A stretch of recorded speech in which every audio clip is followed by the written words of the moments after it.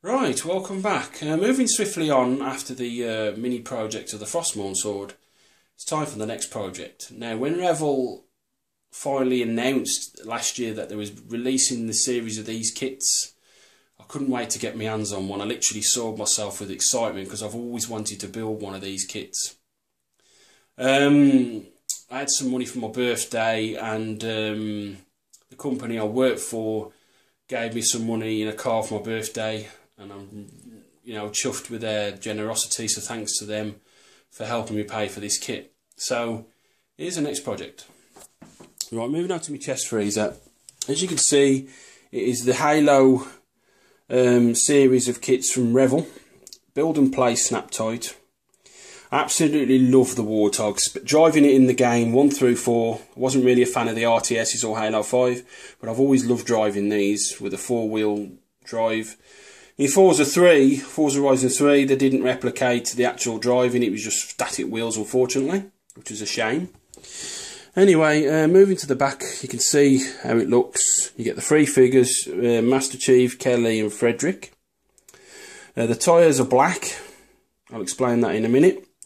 Unfortunately, the turret doesn't come with a feeder belt, as it says on the picture, so I'm going to be adding my own, like I did for the Batwing. Moving the box aside, as you can see, I've laid everything out on my table. There's no sprues, it's all Snaptite, bagged and loose parts. Now the tyres, again, unlike the picture, these are brown. There was this one guy from America who built one of these, and he'd done an absolute wonderful job. He didn't spray paint, he just added to it with weathering. And I asked him, will the tyres stand up to acrylic spray paint and black? And he says, yeah, not a problem, so I'm going to be spraying these black and adding my own weathering. Not to that extent now. You can see you get the rims, so you got a rims and tyres bag. You get rails for the outside of the body, even though the body's scratched to hell anyway. You get various fixing there, could be an engine block, some suspension arms. You get your roll cage fixings for on top of the cockpit. And you get your turret fixings for the actual turret, for the mounted turret. You got like a sound thing there, you pull that tape out and the sounds come on. You get your 3 figures, you get the Chief, you get Kelly and Fredericks. So I'll be weathering those, I don't know whether there's any decals for those. You get the main chassis and underneath, you can see it's very well detailed.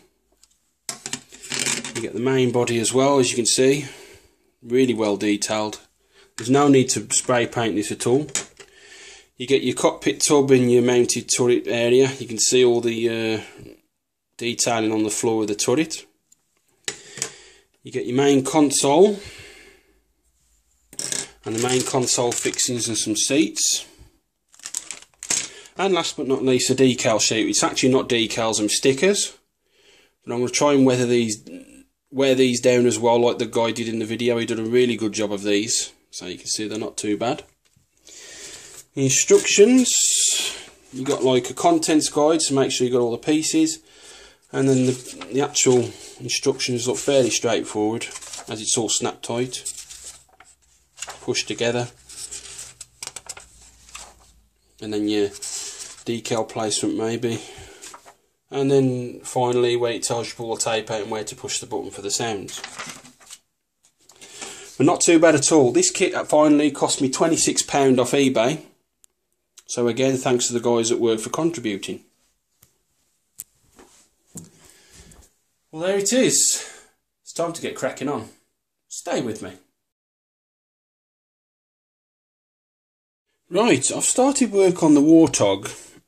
On the chassis and the underneath with the engine bits and suspension. Following the plans, as you can see, I've put the suspension arms in. You got some tow hooks with the suspension brackets that move up and down. A couple of engine blocks here and there. And as you can see, voila, there is the completed section. You can see that these move. You can see that they push down. Like I said, this thing has got active suspension. You can see it moves. Now what I've done with the suspension rods, the actual springs, I've just painted those in a bit of silver just to bring them out. As you can see, they look a hell of a lot better and they stand out a hell of a lot more. I'm going to weather those as well, because I looked on the picture, there's a bit of a rust effect where it's gone through water, so I'm just going to put a bit of a rust wash on that later on. But not looking too bad so far. Not much, but definitely something. Stay with me. Right, a little bit more work on the Warthog. I've turned over the chassis underneath stroke suspension sections, and I've put the cockpit tub into place, as you can see from the plans. There's a couple of pins, there's one here and the one on the other side. Just push that into place and make sure the bottom matches that. As you can see, push it right down. Now, I've been doing a bit of weathering on the actual feet area with the actual grating around the cockpit and around the mounted turret area. Now, the videos that I mentioned were from a channel called HPI Guys Workshop.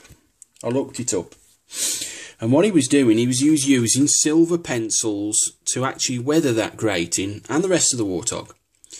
Unfortunately, there's no arts and crafts shops around by me these days, and I didn't fancy an half-an-hour trip to Hobbycraft to get me some pencils.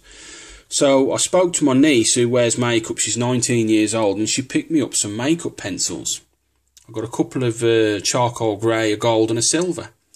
So rubbing some of this silver into the grating, using my cotton bug stroke Q-tip, as you Americans call it, and my fingers, just smudging it down, and then the hard to reach corners, just using the wooden handle of the cotton bud. You can see it turned out a hell of a lot better. So thank you to HPI Guys for the tip, and to my niece for picking up the pencils. A cheap but effective technique. Stay with me. Right, welcome back. Now, the reason I did the grating weathering for the footwells first is because once I put the centre console and the seats in, it would have been rather difficult to get inside there with all that in the way. So that's why I did all that first. I then pushed the seats into place. There's a couple of pinholes underneath. You just push them in real easy. And then once that was done, I then put the centre console into place. But before I put the centre console into place, you can see I've put the centre console sticker on there, number 7 I believe, off the sheet. And then I just got my clean cotton bud with the butt end of the cotton bud first, and then just dabbed down to get the sticker to stick, and then just rubbed it with the cotton ended part of the cotton bud.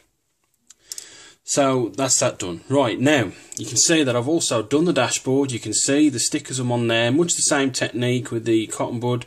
Butt end first, just to get it smooth down, and then just a bit more pressure with the actual cotton part. Now with the steering wheel, it was a blank grey, and I didn't want to leave it like that. So looking at some pictures and videos of the Warthog on YouTube, especially the live action version of the Warthog that was on Forward Unto Dawn, the steering wheel, the actual wheel itself was black, and then the actual interior arms was actually in olive drab. So that's what I've painted that in, just in the olive drab. So this is now ready to be pushed into the top of the cockpit area. Stay with me. Right, welcome back. A lot more work has been done on the Warthog. I put a black wash along with my earthshade wash on top of that inside the cockpit to mucky that up a bit, because obviously when it's going through like muddy terrain, it's obviously some of the water's gonna get inside the cockpit, get a bit tongue tied there.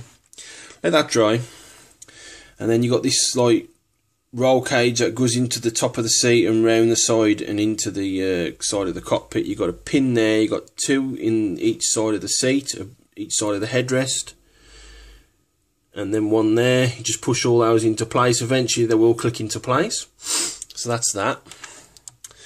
And then before I put the actual body on, I put all the stickers on. You got the UNSC, you got the UNSC eagle there, you got a stripe, a couple of nose steps, turning this thing round. You got another eagle there, and another UNSC there. So basically, I put those on, left them overnight to dry.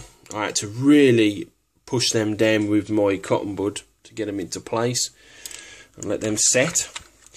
And then this morning I went to town with my wash on the actual body section, and then using my hairdryer and my volumizing attachment, using the HPI Guy's workshop technique, and just dried the wash as I was applying it. This section here, it started to clump up a bit, and what I did is I got my stipple brush while the wash was sticky, especially over these two stripes. I went a bit too much on it, so I just manoeuvred it out to make it look more streaky, and it looks a hell of a lot better. Not bad at all. Right, then once that had all dried, I then slotted the body into place on the various pins and mounting holes around, and just pushed that into place. Actually quite easy. Once that was done, I then did the roll cage. You got this section here with that rod, and that pushes into underneath of this section for the window, for the windscreen I should say. You just push it into place, and then you put that in as one. So you got one peg there, one just underneath there, one there, and then there's a couple of mounting tabs with like clips on the underneath. So as soon as you push them into place, the clips will actually secure onto the underneath of the body, and then you just get your fingers and give it that one last push down, and fairly easy to put in. Then you've got the actual roll cage body protector rods around the various parts of the side of the body. Very easy to push in, actually. Very easy to push in indeed. You got these two round here make it look like an ATV. Like I said, you just push them into place. You get your finger and your thumb there, and you just push them in to get that final click, and they look really nice. So obviously I've still got to weather those. Then you've got the tow cable and hook assembly.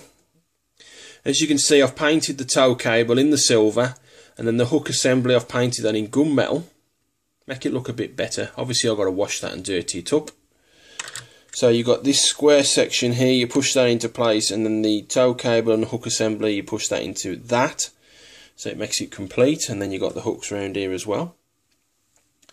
And then last but not least, you've got the rear section here. So you push this box into place, maybe in some kind of toolbox or something, and then you push your cans into place, which is a 3-can assembly. It's all in one unit. Push that into place, and then the can at the side. Now on the cans, I've used my silver eyeliner and a bit of gold to dirty them up a bit, so it looks like some of the paint has scraped away. I'm not sure if it'll bring camera or pick it up. You see a bit there, a bit on the side there. I've obviously got to do a bit more weathering on that, but this is virtually complete now, and I'm loving the way it looks. Not bad at all. Stay with me.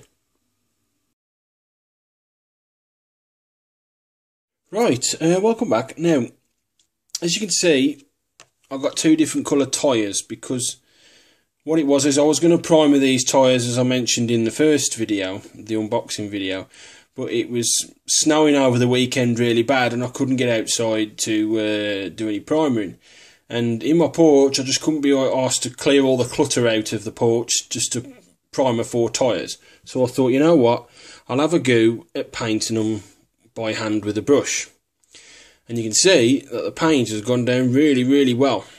So there's actually no need to primer these at all. You can just paint by hand. Just thought I'd let you know. But you can see the difference between that and that, even on the tread. As you can see, look, it looks way better.